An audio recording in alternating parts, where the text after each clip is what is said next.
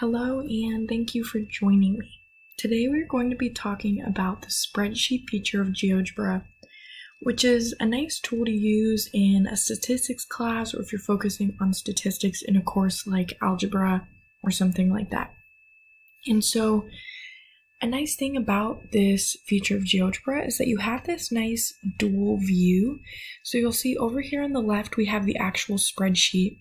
Then over here on the right we have a graph, but we can change the size using these kind of arrow bars in the middle. And then we also even have one more screen which you'll see is for charts and other things like that, which we'll look at a little bit later. So the first thing we're going to do, I already have some values over here in the spreadsheet that we're going to be using for the tutorial today. So what we're going to do first is I'm just going to highlight all of these values, and I'm going to right click, and right here we can click create, and there's quite a few different options for create, but what I'm going to do right now is create a list of points. And so now you'll see all my points appear over here on the right in our graph, where the A values are the X coordinates and the B values are the corresponding Y coordinates. And so now we have our set of points. So next, something I might want to do is create a two-variable regression analysis, which those of you in statistics know that this is just going to help us find a best fit line. And so keeping my points highlighted, I'm going to click this two-variable regression.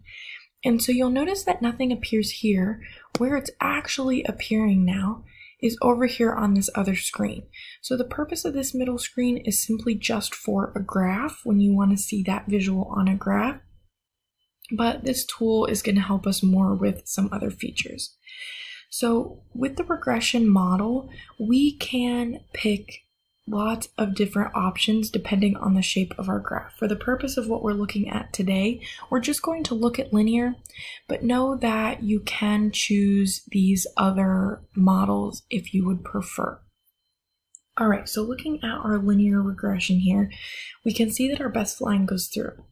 And so this is nicer than using the best fit line in the graphing tool, because here it's actually going to create one based on all of your points, not just how we were doing it before by selecting two specific points. So this is going to give us a more accurate regression model than we could find with the graphing tool. And we can also find evaluation using this equation for the best fit line. So let's say I wanted to know for x equals 4, it's going to give me the value over here. And so we could plug in whatever number we wanted to figure this out for.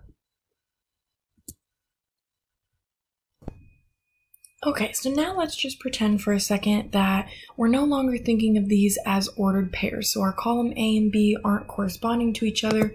These are two separate columns of data. You'll notice here we also have one variable analysis and multivariable analysis. So starting with the one variable analysis, I'm going to highlight everything we have here and click on the one variable analysis. And so now what we have on the right is going to change, and we have a bunch of different options that we can choose here. So the first thing it showed us is a histogram. We could also look at a bar chart, box plot, dot plot.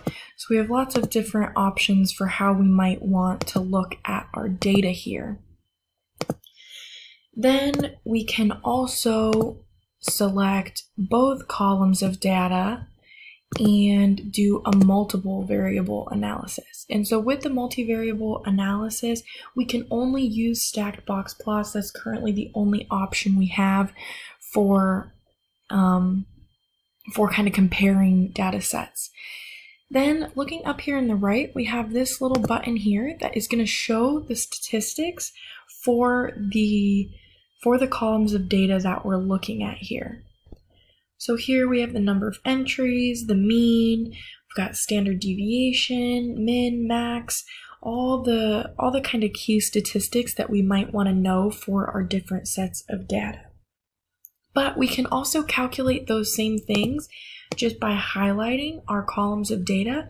So let's say I wanted to find my sum. Again, highlighting and click sum. It's going to give those for both columns.